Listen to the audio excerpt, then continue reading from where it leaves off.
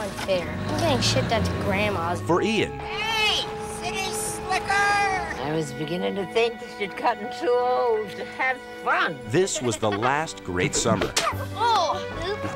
My name's Jules. Ian. That girl has charisma. For Franklin. No one ever sees him. And there's supposed to be this huge treasure hidden somewhere in the house. Mafia blood money. Yeah, right. The best years were passing him by. He may seem that way because he's been holed up in that old house for 25 years. Do you know him? Once upon a time. But when a new friend Watch out for Crazy Lyle.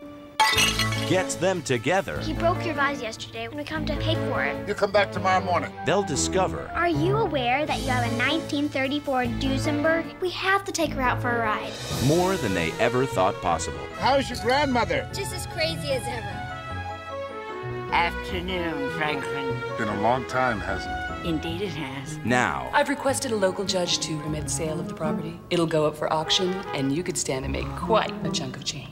Mr. Lyle can't afford to pay the taxes. Jimmy's gonna sell the house at the sheriff's sale. I knew I'd find you little weasels back here. they've got just 24 hours I almost dropped my teeth in the toilet. We're gonna make out like bandits. Can't let Mr. Lyle lose his home. to decipher the clues Mr. Morano was not a gangster. But when they went after the family in 1948, they went after him too.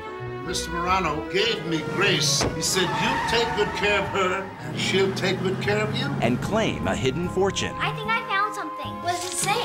Let's follow the directions and see what happens. Score! I'm going to start the bidding at 800K. Or risk losing it all. It's gotta be in the car. When you step up to grace, your fortune is underfoot. Hey, not so fast. You are a fool. I'm over here with all kinds of possibilities, and you're over there high and dry. Ernest Borgnine, Eileen Brennan, and Jason Hervey Stop the sale! in a story that proves Would you entertain the idea of marrying me? Yes. Yes. it's never too late to take the last great ride.